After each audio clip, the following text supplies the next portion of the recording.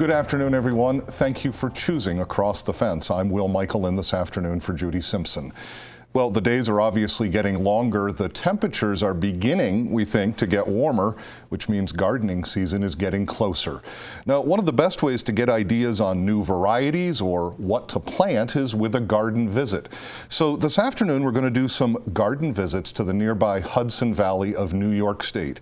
And joining me is our frequent contributor from UVM Extension, Dr. Leonard Perry. Welcome. Always great to see you. Well, it's always great to be back, Will. We think the weather's getting warmer. Well, yeah, I think it is, actually. Okay. You know, it's not below zero anymore, so that's good. Now, today you brought along some gorgeous pictures to share with us. You're also going to tell us about a special tour that you're going to have later this summer. But let's start. Where is our tour starting today? Okay, as you mentioned, well, each year I have a tour, and I do an overnight tour sometime in midsummer in collaboration with the King's Garden at Fort Ticonderoga. Now, it's either one or two overnights. Last year we had an overnight tour to the Hudson Valley of New York. There's all kinds of great gardens there. We'll just take a look at a sampling today from our tour. So this is where we're going to start. We'll start here, and this is actually Locust Grove. It's near Poughkeepsie, and you see why a lot of these were popular. That's the Hudson River, and the views of it are just very beautiful. But this is the home of Samuel Morse, inventor of the telegraph. And he had some beautiful gardens, very Victorian era. This is actually something, again, you can get these ideas. You don't have to have a bed like this, but you can just plant some zinnias and blue salvia. Just a small combination in a barrel or planter and get that same effect as here at Locust Grove in the Hudson Valley. But again, Victorian style garden, one of the things they had was a lot of big foliage and leafy things and fountains, and this is a very good example. A lot of landscape trees too here at Locust Grove. And again, some plantings here, some newer varieties, some historic varieties. This is a relative, actually, of the poinsettia, the white leaves there, the euphorbia, snow on the mountain, or snow in the summer it's called. Interplanting, this is something I like to do. We tried it, in fact, at home this year. It worked great. This tall verbena, this tall vervain, it's those little purplish flowers that you interplant, and then it comes up above it and creates that very fine texture. So again, an idea of plant combination people could try at home this summer. And then this is interesting. It's a little tunnel arch. You see the people walking through it here, and it's a hardy variegated kiwi vine. So yeah, that is hardy. People can grow it around here. It has these variegated leaves, but again, that very lush Victorian kind of thing. And then the second historic home brought pictures of is Belfield, and this is a garden, one of the few left of the famous designer Beatrix Farren. Now this is near Hyde Park, and it's right adjacent to the Rockefellers or the Roosevelt's estate. But this Beatrix Farren was one of the first women landscape architects, the late 1800s, early 1900s. She was a founder of the American Society for Landscape Architects, the first woman. She did some famous properties like the White House, campuses like Yale and Princeton. She was pretty famous. But this is one of the few remaining gardens, and they've really restored this, and you can see she has color themes. Here we have hibiscus, some astilbe on the left, but pinks, and then different other monochromatic, if you will, color combinations. Textural combinations here, like the lamb's ears kind of spilling over this walk, the very soft foliage contrasted with the yucca there, the very upright. So again, just a combination people could do. If you have a path, have those perennials spill over. Some white flowers here. The Tanaceum, the feverfew, the cleome, the spider flower, that's a great one. So again, all whites, and then another white combination, cosmos, again, that spider flower, and some perennial phlox. So combining the annuals with the perennials to keep, you know, when the phlox aren't in bloom, you have those white annuals kind of carrying you through the season. So again, good combinations. They're from a famous designer. Well, plants and combinations. Exactly. And I love a couple of anecdotes. The relation to the poinsettia, that was neat, because in the winter, you and I have done programming and talk a lot about the poinsettia, understanding things like that. Very cool. Now, that's just one place. Was there a favorite of yours or of the garden the folks on the tour who were with you? Was there a favorite? Well, I think a lot of people like, there are a lot of plant kind of people that really enjoy plants come on these tours. And there was a place we visited, Stonecrop, which had lots of great plants. And this is south of Fishkill, and it was the home of Frank Cabot, who actually founded the Garden Conservancy. He also has a very famous property. He's written a book, Les Quatre Vents, The Four Winds, up north of Quebec City. That was another home he had. But this is one you can visit, and we visited, and that's a giant rhubarb, the gunnera. It has to have protection in winter, even down in the Hudson Valley, which is a bit warmer than Vermont.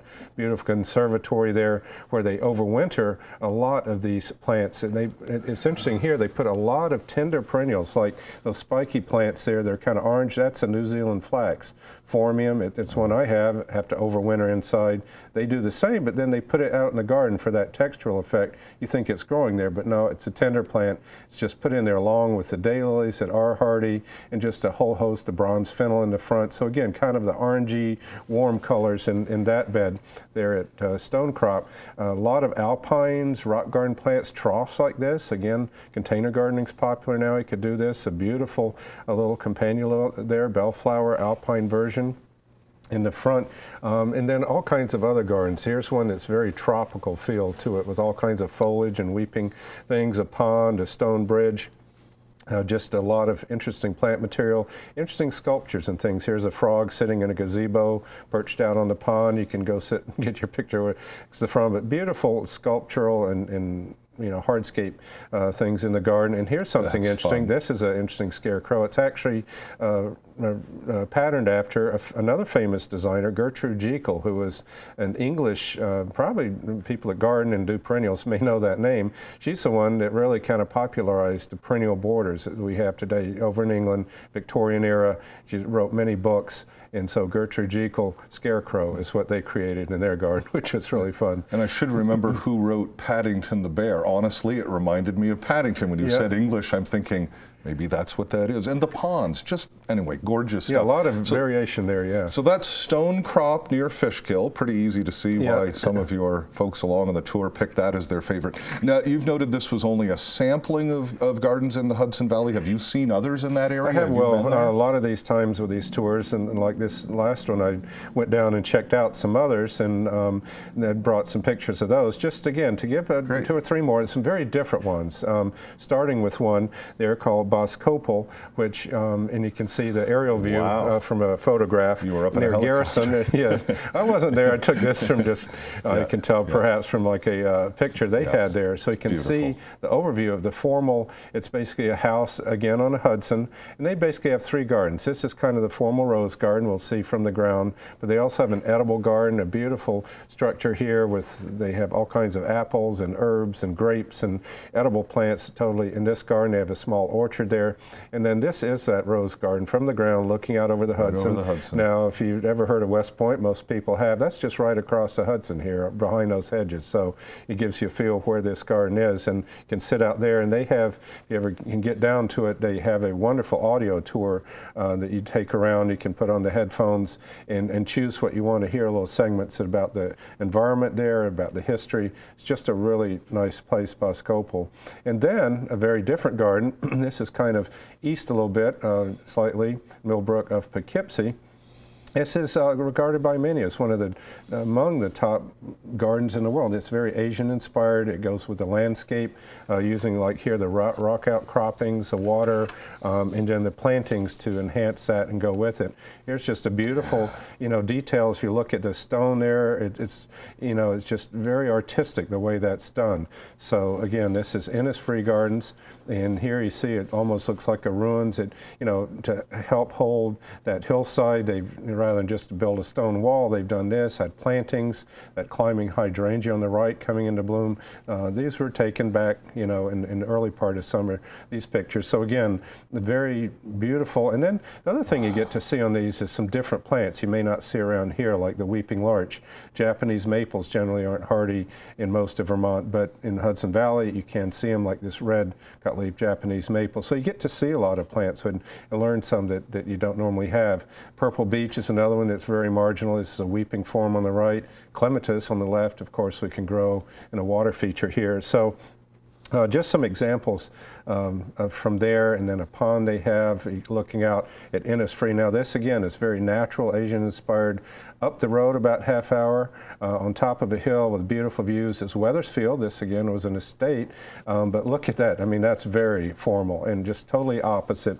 It's such a, you know, kind of two ends of the spectrum, taking advantage, you know, of the views there, and with the, you know, different balustrades and all kinds of hardscaping there, and those hedges pruned upright, very formal too, to kind of go with it. Pots like the gardenia on the left brought out from their greenhouse to be out on these areas in the summer. A Grecian temple with the hostas line, again, very formal lines compared to the curved lines of Innisfree. Peacocks like you see over in gardens abroad in England, wandering around, squawking and looking beautiful. So that's kind of fun when you round a corner and see one of those. And again, a little reflecting pool, a little water coming out into that. Again, very formal lines, that huge hedge, maybe 15, 20 feet tall on both sides in the background. A lot of pruning going on in this garden. And this is interesting, with the walk down under a beech arbor. It's the trees train that you walk underneath with this gate. So. And then finally, Coosa dogwood. This is pretty marginal in Vermont, but beautiful. Again, mid-June, related to the flowering dogwood. It's a variation, but again, with that kind of horizontal lines, more pointy white flowers on it, but just a beautiful plant to see in bloom. They had quite a few of those there at Wethersfield. Sign me up for Innisfree. As you know, and we talk a lot about my interest in stone and some of those steps. Yeah. And I'm always struck when you bring in these pictures, the story behind the scene of the pruning and hedging that has to take place, the amount of work that, great stuff, Leonard. You have plans to include these gardens in future trips. That's exactly the point. Well, yeah, because basically what we do is we kind of alternate. We go east and west. So last year we were Hudson Valley. This year we're going east over to coastal Maine, and so hopefully next year we'll go back to Hudson Valley. So you'll be in Maine when? This is coastal Maine. So yeah, we're going to Maine in August, early August. Gardens of coastal Maine and New Hampshire. That's the first week of August for 3 days. The Coastal Maine Botanic Gardens is one of the top in New England now. It's just beautiful.